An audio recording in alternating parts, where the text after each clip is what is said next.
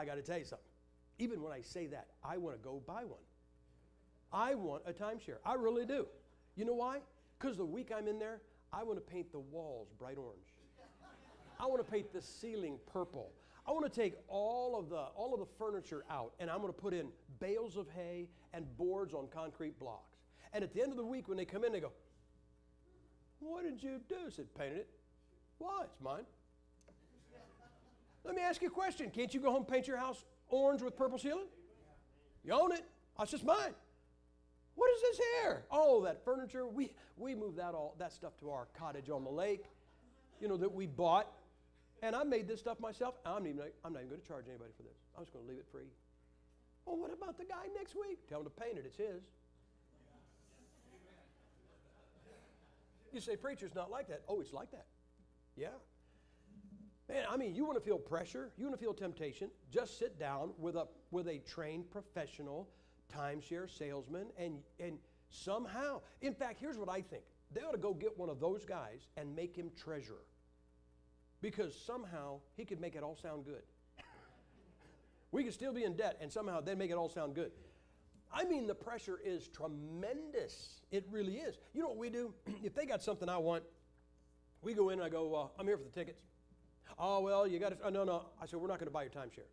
I said, "All we're going to do is waste 90 minutes of your salesman's time. We're not going to buy it. He might sell it to somebody." "Well, yeah, but we can't give you the tickets. You got to stay here 90 minutes. We brought books. We're going to sit here and read for 90 minutes. Your salesman can sell it to somebody while we're here reading. We do that. Now, here's the thing. You know how bad the pressure is? Whether you buy or don't, they don't let you leave. They got donuts and really strong coffee.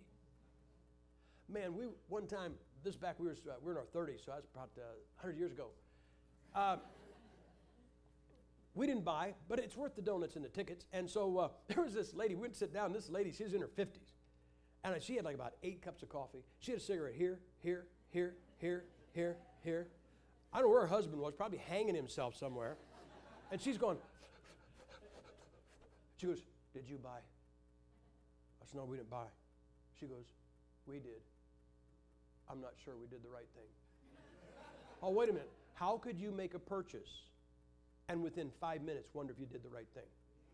Because you made that purchase because you got sold, you got tempted. And please, don't put confidence in the fool. "Well, I'll just go in there with me and my wife. We'll sit down and I'll just tell him I don't want it." Oh, yeah, right. You're going to tell a trained professional salesman you don't want it, and he's just going to go, "Well, okay, then, here's your tickets." He's going to go, "Oh, you don't like to take vacation?" "Well, we like to take vacation, don't we, honey?" "Yeah, we like to take." "Well, we like to take." "Oh, so you don't like to stay in a nice place?" "Duh. We like to stay in a nice place, don't we, honey?" "What's that?" "We can't afford it."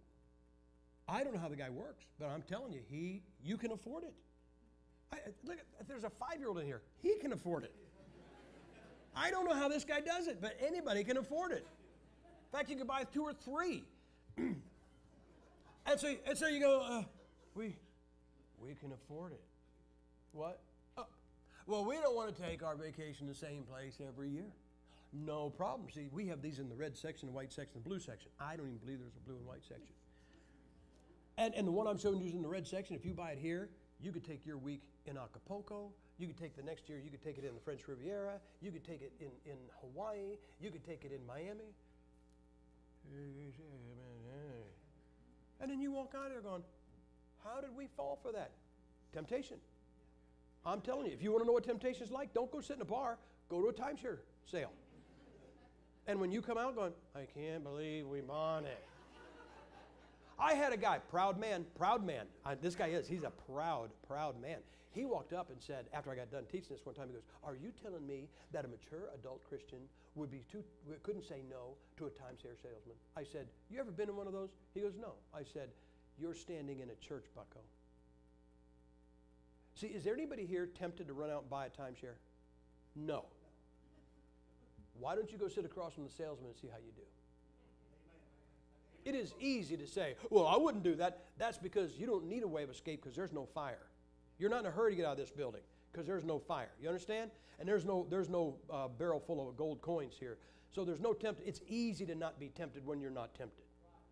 And so, guys, just be aware of it. Now, I'm going to tell you what my temptation is. It really is. My temptation is, you're probably not really that interested in my temptation. So we'll just fold this up. No, I'm going to tell you what my temptation is. It is. You know what it is? Yard sales. Oh, man. When I say it, I want to go to one right now. You say, you go to yard sales? You want the truth? I have never in my life stopped at a yard sale. I thought you said it. I said tempted. I didn't say gave in. So what's wrong with the yard sale? Nothing. But you know, here's what happens. You go to a yard sale. You know what I would do? I would find something at a great price, and I would buy it. And would somebody please tell me where I'd put it? Because we don't have an attic, and we don't have a basement, we don't have a garage. If I went to a yard sale, you know what I'd want to buy? The yard. You promised. I want a yard, guys, okay? I said, roll this grass up. I'm taking it with me. I mean, I want the yard. And I can't afford to go to a yard sale because I would get good deals. I'm telling you. And I would buy it, and then we would just fill this thing up. It looked like the whole inside of the motorhome would look like it would look like a Cracker Barrel restaurant. I'd have the stuff I'd have saw blades hanging off the walls, okay, and pictures of people I don't even know. But it's a nice frame, and I got it really cheap. Isn't that right, guys? Let me ask you this. I'm going to tell you. I'm going to tell you what most of you guys have temptation with, and it's temptation you can't give up. That right there, credit card. Now I'm going to tell you how to save money. Okay, you like to save money? I'll tell you how to save money. I am not an anti-Walmart shopper. I am pro-Walmart. All the junk you hear about Walmart, could you please quit looking at things called Walmartians and saying, look at the people that go to Walmart. Do you think they dress like that to go to Walmart? They dress like that because that's what our society has done to them. But anyway, if you need a gallon of milk or a loaf of bread or a dozen eggs, go to the gas station on the corner and buy them. Oh, no, preacher, no, it's 35 cents more for a dozen eggs at the gas station than it is at Walmart. Have you ever seen anybody go to Walmart and buy 1 dozen eggs? 1 loaf of bread, 1 gallon of milk? Nobody does that. Man, you put it in your grocery cart. You know what, they did a study. If they can put a grocery cart in your hand, if you don't happen to be homeless and you're going to steal it, on average, if you have a grocery cart, you'll spend $40. They know that. If you got a grocery cart, you're going to put something in it. Because, come on, man, you got a loaf of bread in there. And you're going to the counter, you go, look, a sale on mauve extension cords. And doesn't it look lonely in there? And the problem is you had enough money to pay for the loaf of bread. You didn't have enough money to pay for the 18 other things you bought.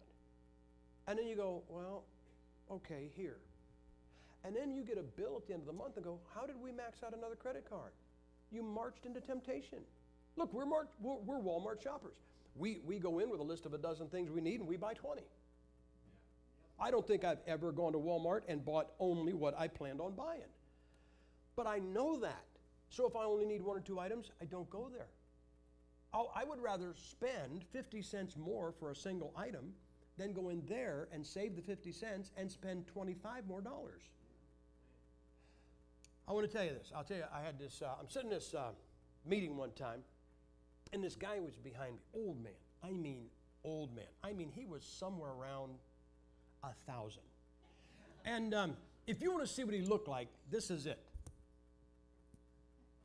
He must have weighed about as much as that microphone. He looked like a thermometer upside down, okay? And the guy was so old that like he had to inhale for 5 minutes before he could speak. And I hear him talking to the guy behind me, he goes like this.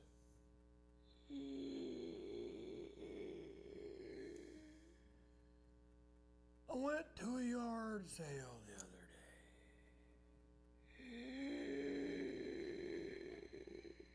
I bought a brand new 16-pound sledgehammer for $5. Now, I don't know what a brand new, he said, not used. I don't know what a brand new 16-pound sledgehammer costs at Walmart. I bet it's more than $5. Let's just say it's 25. Okay, I'm guessing because I'm not in the market for one. If I saw one at a yard sale. Anyway, okay, so the guy, did he save 20 bucks? You know what he said next? This is truth. You know what he said? He said, I'll probably never use it. Never use it? It outweighed him. He probably picked it up, put it in his car, and broke his hip. Well, I'm telling you the truth. So now I'm asking you another question. If the guy bought a $25 item for $5 and never uses it, did he save 20? No, he wasted 5. You say, why? Temptation was too great. Sometimes you can't partake of every sale you see. Sometimes you just got to say, man, I go by and I go through Walmart, I see wall paint on sale. I want to paint my walls. I don't have any walls. There's nothing, you don't paint anything in a motorhome. But honey, look at how much we saved. It's like this guy, you heard this guy came home one day, and he's coming in the house through the garage, and there's 2 50-pound bags of dog food. Honey, yeah, huh? What do we have these 2 50-pound? She said, I got those on sale today. We don't own a dog. I know, with what I saved, we can get one now. I'll give you these 4 and I'll let you go. Number 1, I think you should start every day. Please, please, please lead me not in temptation. I don't embarrass you or me, okay? Number 2, don't lead yourself into temptation. Third thing, if you've ever been, or if you find yourself tempted, get out of the threat zone as fast as you can. Because I am telling you, you are not thinking straight. That's what temptation is about. It does this. Don't sit there and go, well, I'm trying. No, don't ration it out. Don't reason it out. Get out of the threat zone. But this is my only chance, which is why you need to get out quickly. And 4, if you've ever been tempted and did not give in, count that for victory. You won one. You're allowed to win one. Oh, Baptists hate to win.